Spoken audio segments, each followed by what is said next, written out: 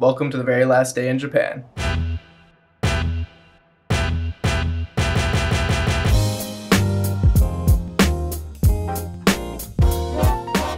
So at this point you might be a little lost and wondering why we're on a plane. Well, there's been a bit of a time skip since the Kyoto arc, and I think the best way to get you all up to speed is for a good old-fashioned montage.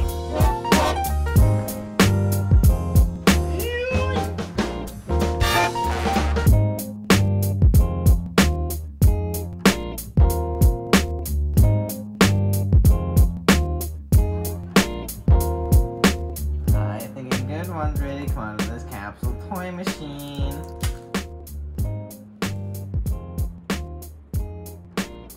Made in China. Bye, guys.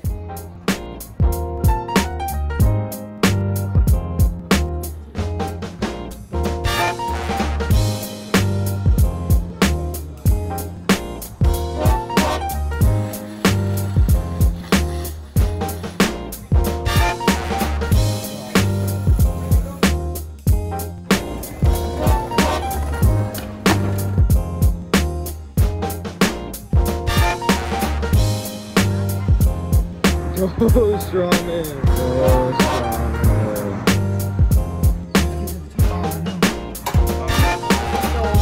strong man. Everything is awesome. Everything is cool.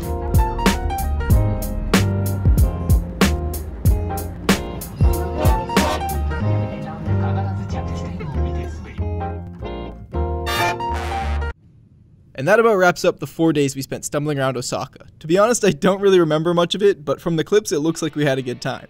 After landing in Tokyo and dropping our bags off at the hotel, we plotted course for what might be our highest anticipated stop, the Studio Ghibli Museum. Our stomachs were growling as we got off at the Kichijoji station, so we stopped off at a popular Japanese fast food restaurant, Yoshinoya. While scarfing down my food, I pulled out my anime location map and noticed that we were practically sitting on top of a location from Hinamatsuri. We only had to walk a few minutes before I recognized the spot from Nita's Drunken Parade.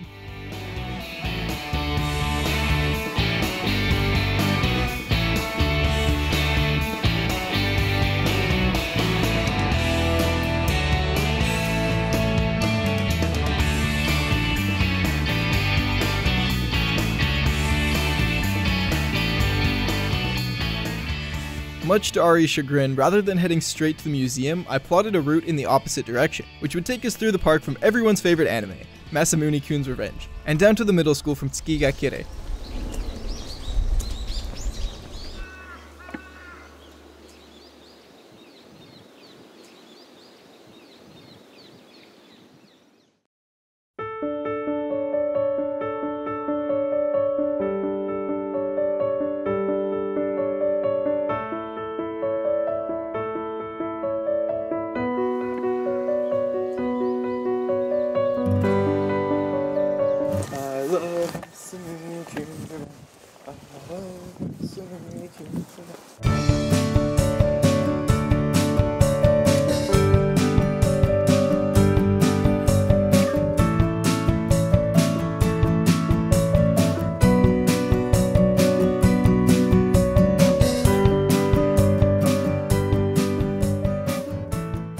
Filming this location was the only time on the trip that I feared getting arrested for being a pervert. Peeking through this fence didn't help. Excitement levels were high as we headed towards the Ghibli Museum, for real this time. I smell a Masamune-kun location. Everyone's favorite show.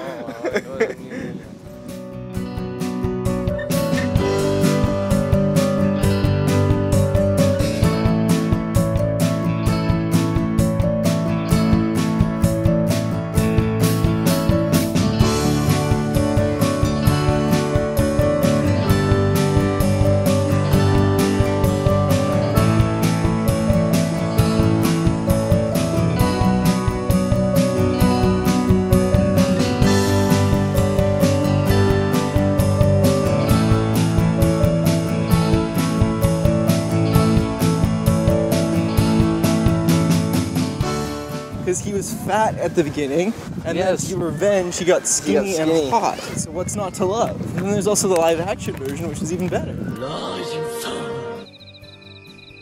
the real life location of the live action version?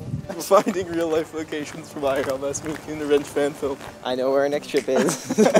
Unfortunately, you aren't allowed to film inside the museum, but that actually might be for the best, because this is something every anime fan should experience for themselves, and watching a video tour really wouldn't capture the magic.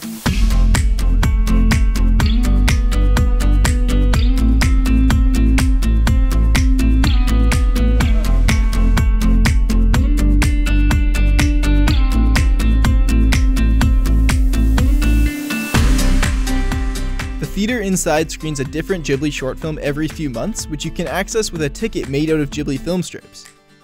If we get to choose, we have to both pick Ponyo and then I can take the better one. What? Pretty exhausted from such a long day, we mustered up the strength to hit one last touristy anime location before bed.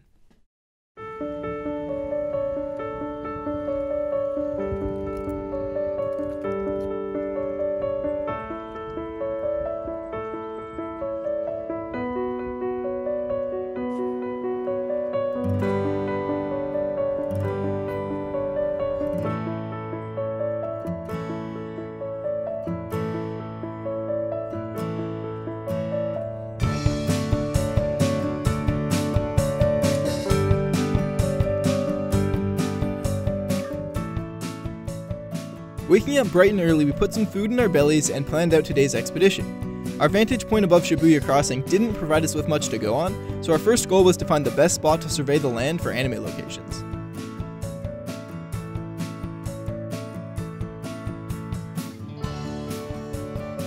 How many locations do you think we can see there? All of them.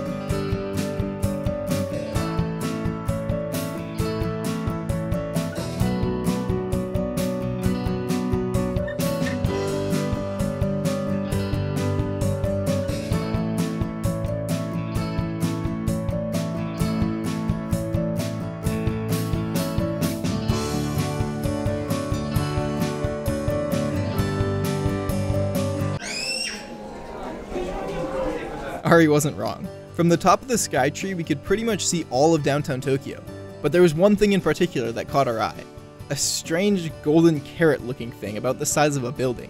We knew we must just be losing our minds, but couldn't help but confirm for ourselves. So without hesitation, we headed due west. Well, down the elevator, but then due west. Yep, that's a golden carrot. After a quick Google search, it turns out that's supposed to be a flame, but I'm just not seeing it.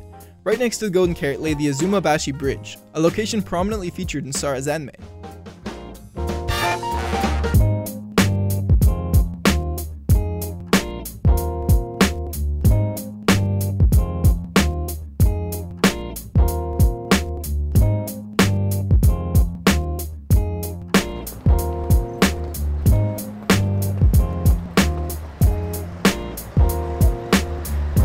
Pushing onward, we found a few more Sarazanmai locations and participated in the local festivities.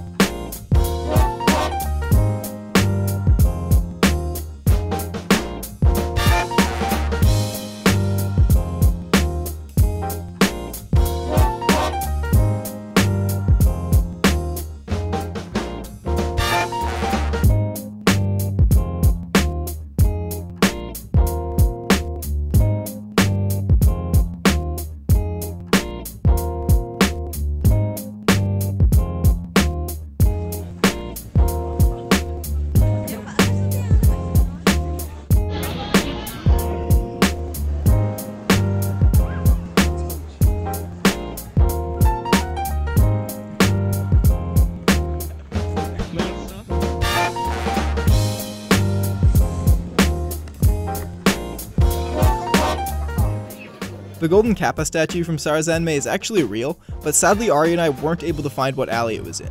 With only a few hours left until our flight, Ari and I explored the area surrounding the bus terminal in Ginza.